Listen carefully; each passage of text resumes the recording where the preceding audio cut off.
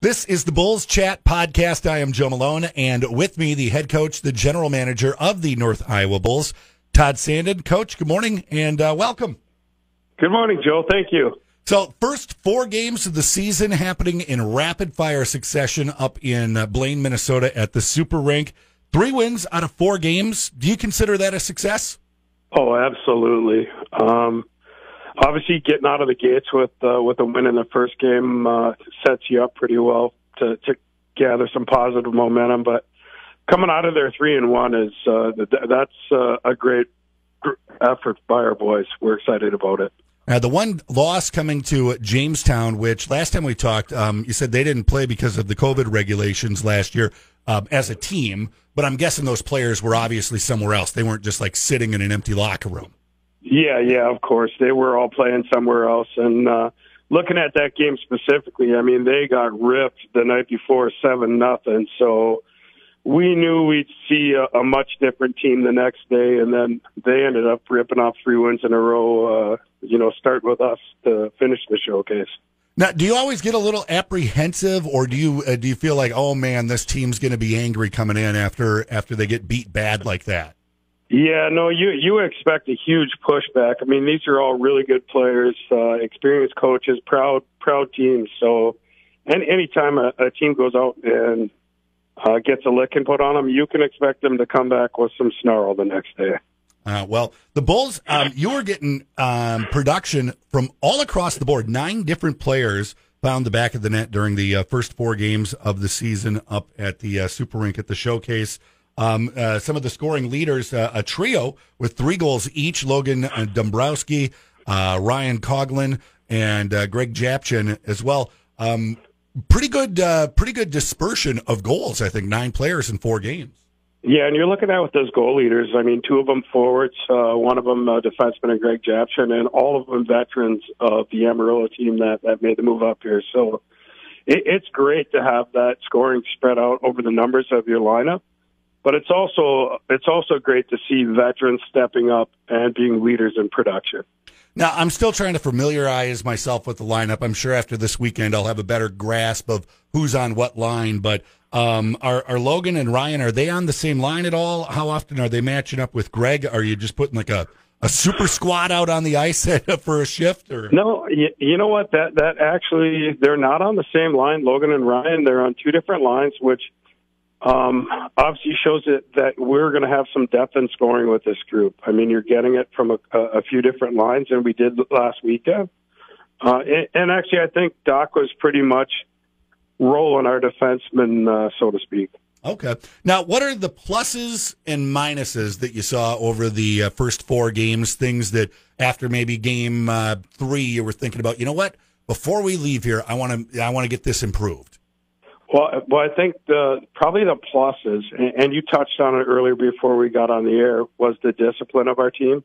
Normally in the season, you have to dial back and really be hard on the discipline. And our guys really did a great job of not putting themselves in, penalty kill situations or giving teams extended number of power plays on the weekend, which that's always a concern early in the year. So I think that's a big plus. I think the other big plus is the depth of the scoring.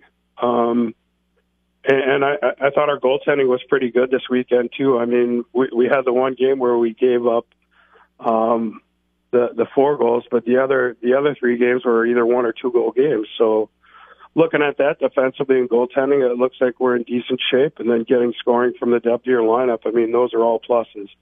Now, as far as anything that we probably want to clean up, I think we're still evaluating that because I thought our guys did a great job last week.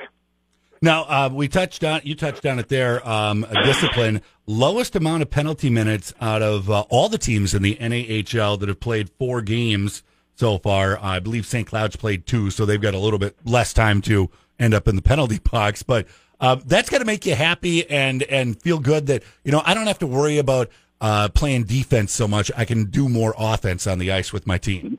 Yeah, and it just shows a level of discipline in your group when you're not out running around taking penalties and you're not getting yourself out of position where you need to take a penalty to maybe stop a scoring chance. So kudos to our guys for having that dialed in. And as you know, for teams who go on playoff and championship runs, that discipline is critical down the stretch late in the season. Now, the first home games for the North Iowa Bulls will be Friday night and Saturday night against Aberdeen. Aberdeen was in for a couple of exhibition games, a split in that one. And what do you expect to see from Aberdeen? Are you expecting more of what you saw during the exhibition, or was that a lot of tinkering taking place? I think on both team sides there was a lot of tinkering, a lot of evaluation going on in those exhibition games. So I think we're preparing for a team who did very well at the showcase, and in general our division did very well at the showcase. So we have to get ourselves ready for a couple hard-fought battles here on the home opening weekend. Now, one thing, too, I noticed on Sunday, the Mason City Toros had their exhibition contest, and the Bulls were in the stands cheering on the Toros. Is that something you're going to encourage them to do when they have the off time to go and support the other team in town? You know, obviously I was there, too, watching the Toros play and doing some early season evaluation on their players. It's tremendous, the opportunity that we have here for, let's just call it 50 hockey players in town to work together, support each other, and all of them hopefully coming out college hockey players. So the fact that they were there, we're pleased with that and the support that they gave the Toros teammates. And there were a lot of Toros up at the showcase, too. So I think it's really a two-way street here with both teams supporting each other, if and when they can. The sort of whistling and bench noise that you hear was doubled. Was one thing that I noticed. I'm like, man, the bench is loud. Oh, wait, no, that's the Bulls up in the stands acting just like they would on the bench. Okay. Yeah, those guys are having a good time at that game as well. So Bulls and Aberdeen Friday night and Saturday night, 7:30 at the Mason City Multi-Purpose Arena. Toros, they've got their first game on Saturday afternoon, and then Sunday for game number 2. So it's a full weekend at the Mason City Arena.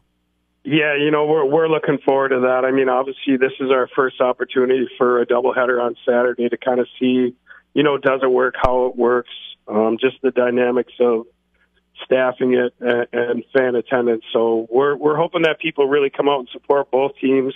Obviously, we know we play in an amazing junior hockey town and look forward to the support that we get. But it's going to be a fun day, especially Saturday, where you have both teams playing in the same day.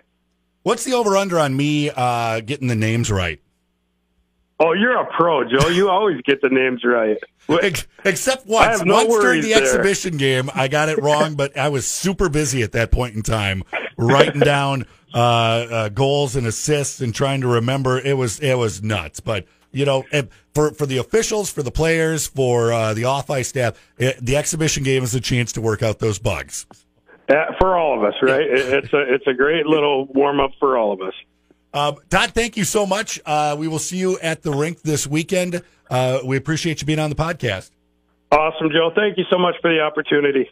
That is the head coach, general manager of the North Iowa Bulls, Todd Sanden, joining us here on the Bulls Chat podcast.